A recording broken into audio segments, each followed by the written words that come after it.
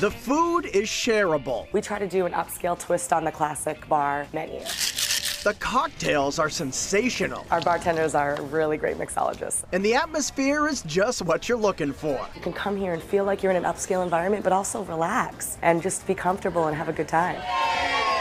Julep Bar is brand new to Boston's financial district. It's part lounge, part restaurant, and when it comes to food, it's all good. We take our food pretty seriously.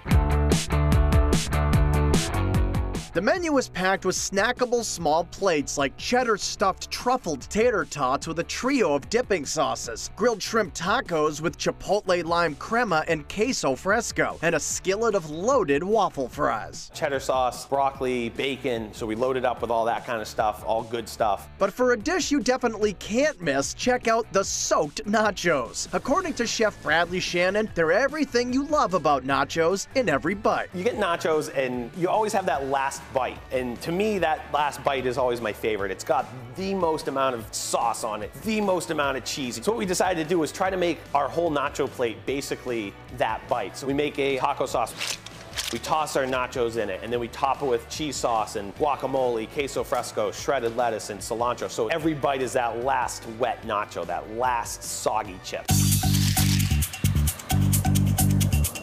The food at Julep offers a fresh take on the familiar, and manager Jessica Edwards says the same is true for the drinks. Our cocktail menu, we change it all the time. We're always trying to reinvent the classic drinks. We do all fresh ingredients. We muddle everything. Everything's really, really tasty. And as you might imagine, this place mixes up a fantastic mint julep, which is great alongside their Kobe burger, topped with thick-cut tomato, fresh mozzarella, and basil mayo. Our burger is awesome because it's so juicy. If you're not careful, you get a little drip down the side, but just as messy and delicious are the Korean fried chicken wings in a sticky honey soy garlic glaze. They toss them in the glaze, and so they're just succulent and juicy, and it's just the best of everything right there.